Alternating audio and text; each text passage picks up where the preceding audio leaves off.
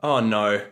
Oh no, I think I did my top movies of 2018 list a little bit too early because I think I might have a new number one.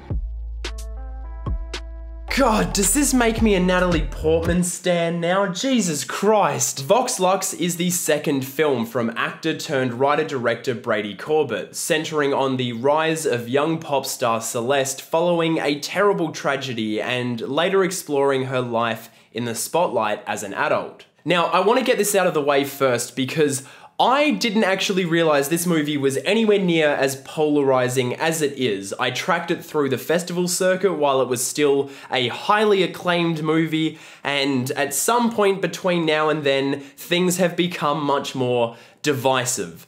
And so what I want to say is that while I love this movie just insanely, and it's one of my favorites of last year, if not my new favorite movie of 2018, it is not an easy movie for me to recommend to you guys. I think there's been a very, very mixed response to it. A lot of people are not getting anything from it. They're not enjoying it. I did. So I can't necessarily say that just because I'm enjoying it that everyone else out there will. I don't think we should ever take reviews in that way anyway. Just because someone liked it doesn't mean that I think you guys are gonna like it, and I totally understand if you've seen the movie already and you don't get anything out of it and you think that I am fucking crazy for loving it. Because this is a crazy movie. I saw it over a week ago now, it's been nearly 2 weeks, and I still don't think that I've fully wrapped my head around it. I don't think that that's even possible to do on one viewing.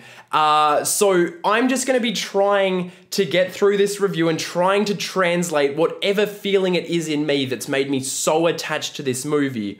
I'm just gonna do my best, and I'm gonna do it in the most spoiler-free way I can. I will use a bit of trailer footage so you guys can get an idea of what the movie looks and moves like, but I'm gonna edit out everything you don't need to see. So avoid watching the trailer aside from the footage that I show, because the less you know about this going into it, the more of a surprising and provocative experience you're gonna have. The first thing that I wanna lose my mind over is how this story is structured. It's basically like a Moonlight or Steve Jobs type deal where it's segmenting the life of a person. So you get a flow-on effect from seeing how they progress through stages of their life. In this film, it's split into two halves. We have teenage Celeste and adult Celeste, and it's all about setting up everything in the teenage Celeste phase. So we get to see how, you know, with a gap of 15 years or whatever, we get to see how that person got to this stage, and then we get to really examine what makes that person tick.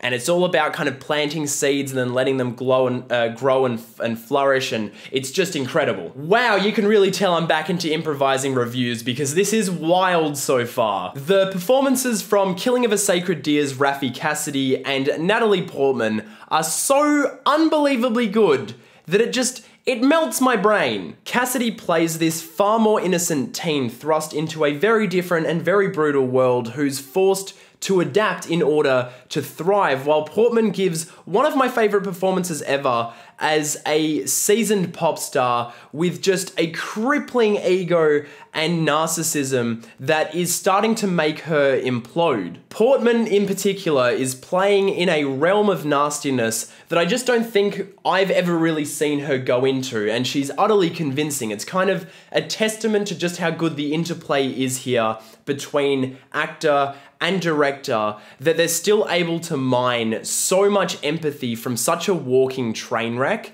And I think so much of that comes down to how the movie sets up who she is, so that we kind of understand why she is this way, even if we're like, damn, you are out of control. To me, VOX LUX is a really fascinating exploration of that kind of character, that kind of pop diva personality, someone who's kind of in the vein of, say, like Kanye West, and how self-destructive that kind of personality is, and how difficult it is to not be an extreme person when your circumstances are so extreme. And so for me, that's why I feel like some of this movie's kind of messiness and contradiction just seems to actually elevate the experience as a whole. I feel like if this was a totally clean, down the line and focused movie, it would have lost a lot of that kind of frenetic energy that I think you need to have in order to support the kind of character that you're exploring. The opening scene of this movie is immediately one of my all-time favorites. I was just blown away by it. I was stunned by it. It floored me, and the power of that scene alone held me to the floor for the entire duration of the movie. It's just this tsunami of craziness that follows, just washed over me and just held me down. And this is not an easy movie to digest at all, and that goes all the way through to its ending, which is simultaneously long-winded and probably too abrupt. So they're two things that don't really work together, but you'll get what I'm saying if you see it. And it also just leaves you with more questions than answers, but I feel like in a movie like this, that's what you need. I feel like if a movie like this was wrapped up in a neat and tidy package that was easy to grasp, it probably would have failed. So the fact that I'm still, you know, exploring it and kind of digging through it all this time later, it's just, that's exactly where it needs to be. The songs which are written by Sia and the musical score which is composed by Scott Walker helps to create this bizarre, unsettling atmosphere that's simultaneously sincere and just incredibly vapid. The music from the opening credits is gonna stay seared in my brain, which probably is more to do with the events that preceded it, but still that entire sequence just, I'm gonna, wow. And of course, Natalie Portman sings all of the songs in this movie as well as Raffi Cassidy. Natalie Portman's voice is buried under a fair bit of auto-tune, but she really sells the pop star thing, particularly when you see her dancing and performing on stage. And obviously Raffi Cassidy has just an outstanding voice, and her version of Wrapped Up in this movie, which kind of acts as an anthem for the nation to kind of cope with tragedy, is just this incredibly compelling springboard for her character to launch off. I mean, what? I think that there's a lot to be said about how this movie frames fame and how that fame affects the people around that superstar, that person whose life is just so extreme, who has the same ups and downs, I guess, as everyone else, but they're just so much more exaggerated because they're living in the public spotlight with all these people that have such intense opinions about them, and how hard that makes for that person to be able to grab onto anything real and solid and unmoving, to stop them from spiraling out of control. There's a lot to be said about how the world responds to tragedy and how we collectively try to cope with that by looking for figureheads that we can kind of rally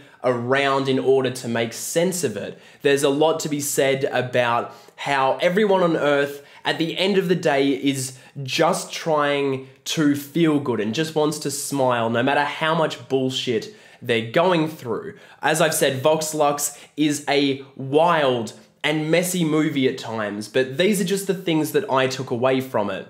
And truth be told, any movie that is as unique as this, as fierce as this, it's gonna be a movie that's just totally irresistible to me, and I think that's why I'm so wrapped up by VOX LUX. So those are my really wild thoughts on VOX LUX. Have you seen it yet? Did you like it? Did you hate it? Did you like this video? Well, of course you did. You can subscribe to Breaking Banter down there somewhere, as well as my other channel, Loverboy Media, over there somewhere. You can follow me on Twitter at Loverboy Media and on Instagram at Breaking Banter. And of course, if you want to support us on Patreon, feel free to do so. Thank you so much to everyone who is doing that already. Mwah! You guys are amazing. You're all amazing, and I will see every one of you in the next video.